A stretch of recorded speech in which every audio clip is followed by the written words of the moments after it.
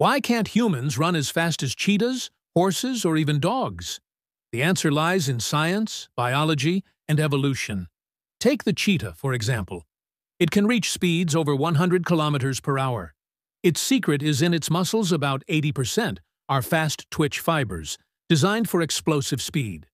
Humans, on the other hand, have only around 50% fast twitch, with the rest being slow twitch, better suited for endurance. Body structure also plays a role. A cheetah's spine is extremely flexible, acting like a giant spring, allowing strides of 7 to 8 meters in a single leap. Humans, our spine is more rigid, perfect for stability while walking long distances, but limiting for sprinting. Our lungs are also smaller relative to body size, restricting oxygen supply during intense bursts.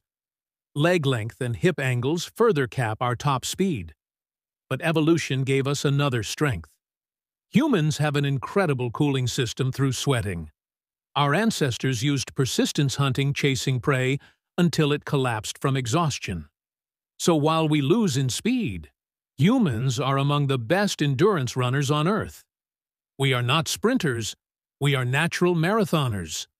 The real question is, could future technology transform our bodies, making humans run as fast as the planet's fastest animals?